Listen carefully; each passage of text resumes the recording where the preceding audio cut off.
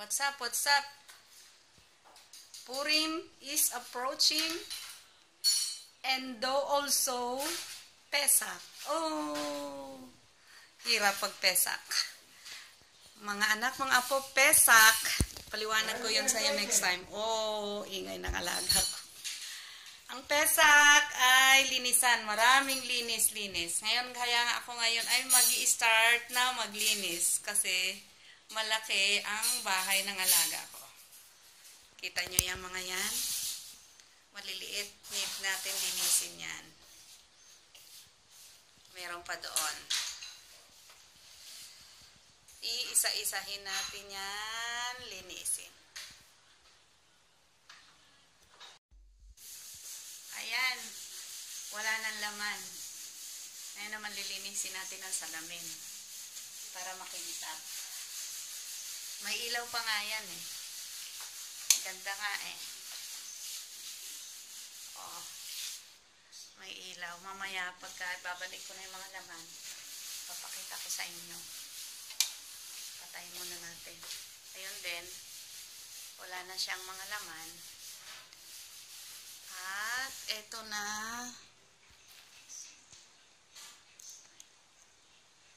Ano ba yun? Pinicturean ko lang yung sarili ko. Eto sila. Rest muna natin sila dyan hanggang matuyo. Hirap naman yung tuyuin kaya mga anak. Kaliliit pa naman yung mga yan. Meron doon sa taas. Electric fan. Ipa-fan ko na lang sila para matuyo. Ayan. Naibalik ko na. Makintab na sila.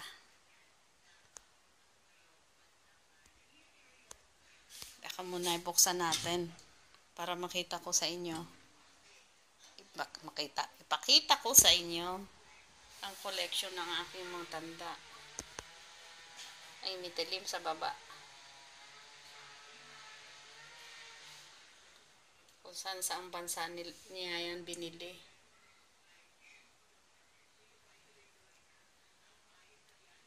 Mahilig siya sa elephant. At sa pusa.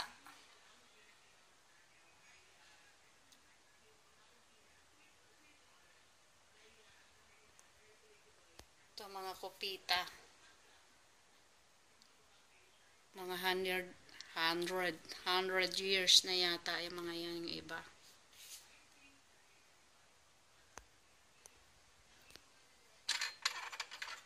May ginto pa doon.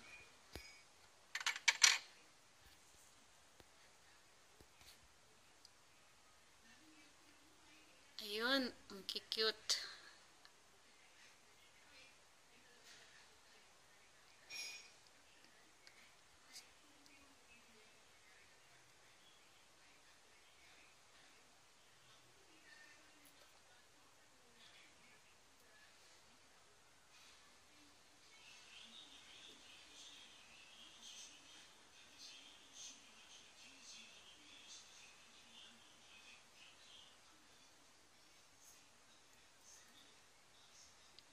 Yung red na yon, tunay na crystal yan.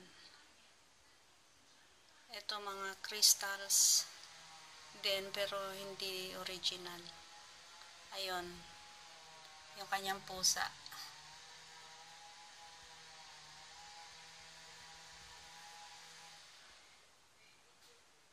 Meron pa siyang ahas. May isda. Para sa kanilang isda dito ay ano, swerte daw. Swerte.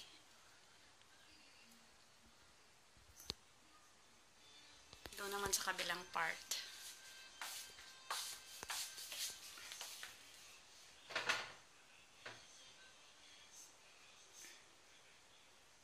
Pakita ko.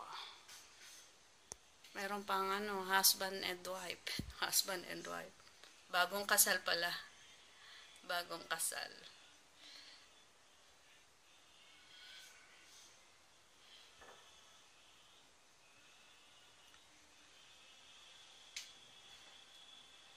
Hala, kung ano-ano na lang binili ng aking alaga nung siya'y nabubuhay pa. Very spoiled kasi yon sa kanyang asawa. Pero sabi ko siya mahilig sa elephant yan. May mga elepante pa. Ito ang cute oh. Mga anak, mga apo, yung mga malapit sa dagat. Sana magkaroon kayo ng idea. Mahal ng bili niya yan eh. Oh. Mga shell lang yan. Pinagpatong-patong. Shell lang yan, shells. Saka maliliit.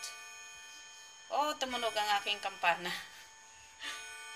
Ito shell din. Lamp. Lamp siya.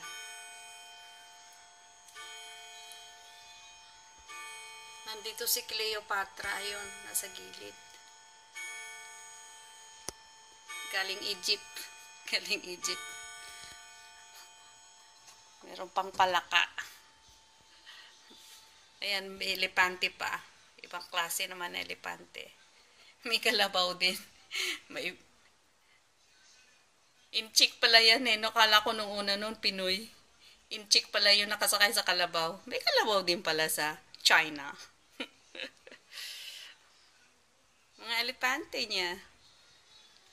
May pakita ko sa inyo na ano. Ito, pamaypay lang niya yan eh. Naisipan ba niya ipa-frame? Ayun, pamaypay din sa taas. At saka yun, kanina itim na itim yun. Ngayon, makintab na. May isa pa ditong isda. Ayun, may isda pa dito. Isa. Para sa kanila kasi daw swerte daw ang isda. Ay, hindi pala swerte, sabi nila. Naked ayn ara. Ano ba yun? Sa Tagalog na. Khamsa. Hello, zilo khamsa. Sa shama khamsa. Khamsa is 5. Khamis. 5. Khamsa. Stop. Ganon. Ano ba yun? Neged ayn ara. Against the evil eye. Ayun. Naalala ko rin. Ewan ba, nagkalo-halo ng aking mga salita.